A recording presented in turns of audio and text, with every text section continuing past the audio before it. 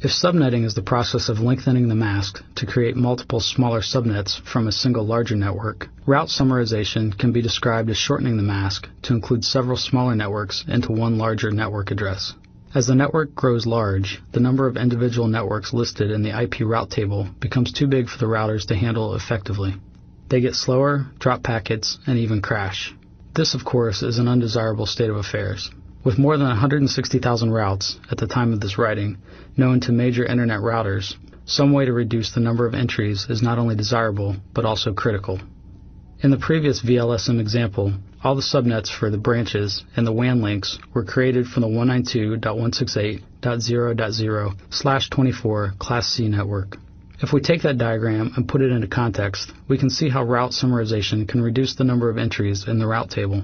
The central office router can either send a routing update with all the subnets it knows about listed individually, or it can send a single line in the update that essentially says, "Send anything that starts with 192.168.0 to me." Both methods work. The issue is one of scalability. No router will ever collapse under the load of advertising 6 subnets, but make it 6,000 subnets, and it makes a huge difference in performance if you summarize as much as possible. Route summarization takes a set of contiguous networks or subnets and groups them together using a shorter subnet mask. The advantages of summarization are that it reduces the number of entries in the route table, which reduces load on the router and the network overhead, and hides the instability in the system behind the summary, which remains valid even if a summarized network is unavailable. It is important to follow a few rules and guidelines when summarizing. Serious routing problems will happen otherwise, such as routers advertising networks inaccurately and possibly duplicating other routers' advertisements, suboptimal or even totally incorrect routing, and severe data loss. The first rule is to design your networks with summarization in mind, even if you don't need it yet. This means that you will group contiguous subnets together behind the router that will summarize them. You do not want to have some subnets from a summarized group behind some other router.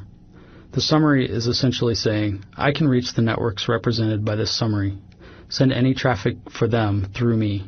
If one or more of the networks behind the summarizing router is unavailable, traffic will be dropped, but not the summarizing router, because the summary is still valid.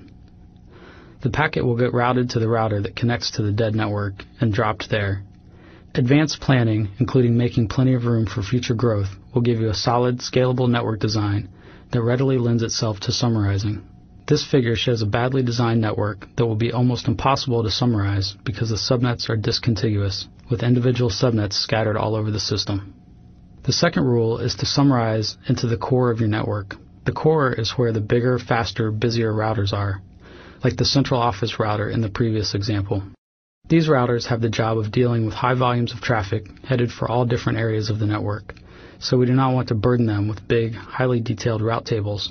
The further you get from the core, the more detail the routers need to get traffic to the correct destination network.